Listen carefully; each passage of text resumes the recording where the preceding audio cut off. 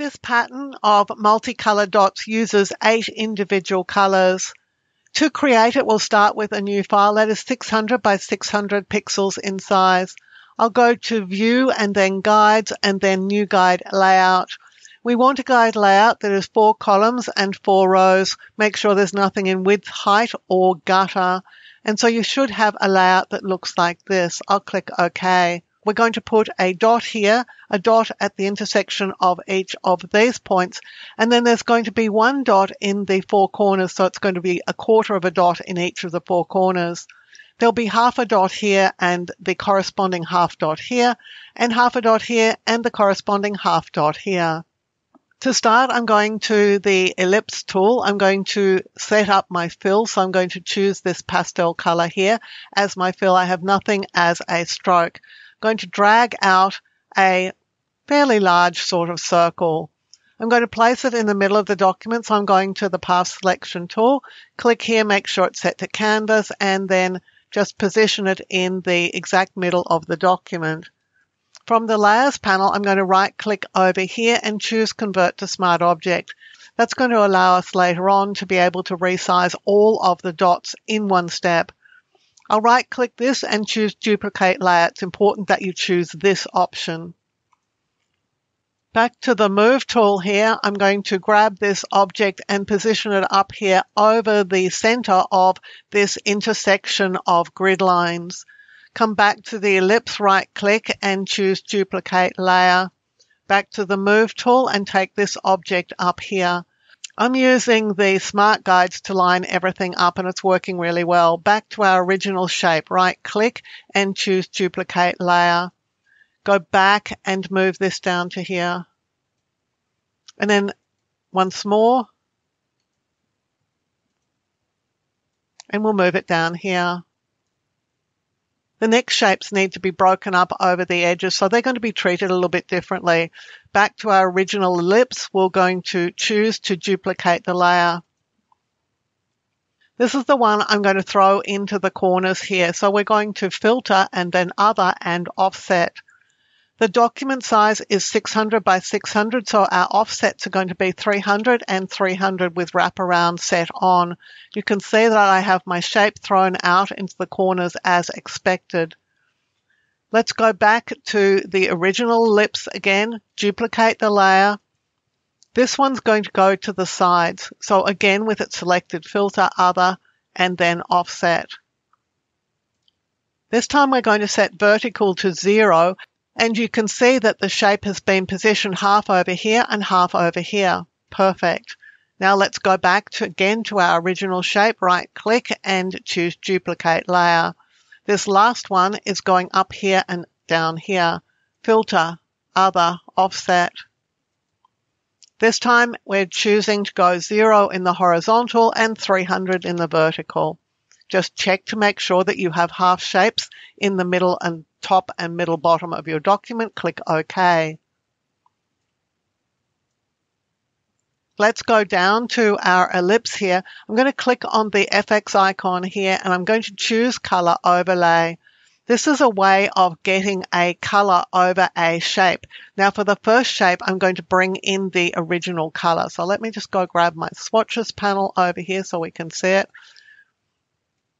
I'm going to click here on this color thumbnail and then go over to my swatches panel and make sure that I'm selecting the color I want to use. It should appear here. I'll click OK and then OK. Now I'm going to right click on this color overlay here and I'm going to choose Copy Layer Style. And then I'm going to select the layer immediately above here, which just got turned off for some reason. I'll come back up here and shift click on the topmost layer. I'll right click and I'll choose Paste Layer Style. Now that means that every one of these layers now has a color overlay layer style. This is this one here. I'm going to double click on the color overlay. Now I can come in here and pick up a different color for this next shape. Then we'll come up to this one, double click, click here to select the color picker. Come down here and choose a color, click OK and OK again. And we'll repeat that for every single one of these layers using different colors for every single one of these shapes.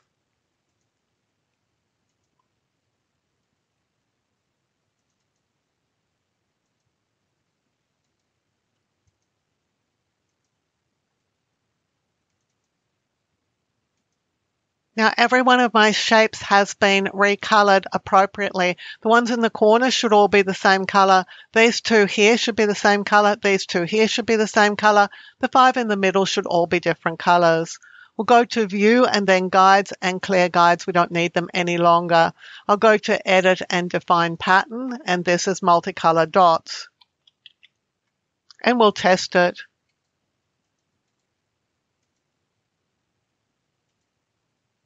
And it's working perfectly. Let's go back to our original document. I'm going to double click on one of these smart object layers. It doesn't matter which one I double click on. If I want a smaller dot, I can make it smaller. I'm holding the Alt or Option key down as I reduce the size of my shape. I'll click the check mark. We'll close this document and save it. And now we have the same pattern, but this time the dots are much smaller. Now this begs the question of what if we want to make the dots bigger? Let's double click on this and we're going back to the original size, but let's make it bigger still.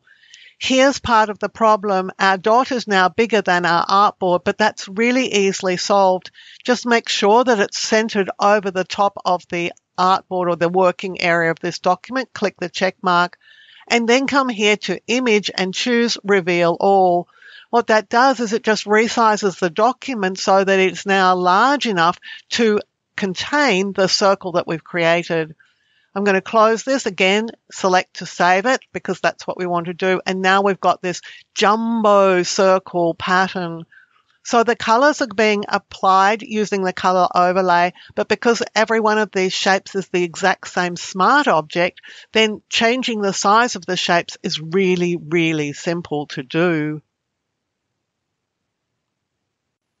If you like carefully researched content like this, clearly presented in a step-by-step format so that you can get great results, then you'll love my Skillshare content.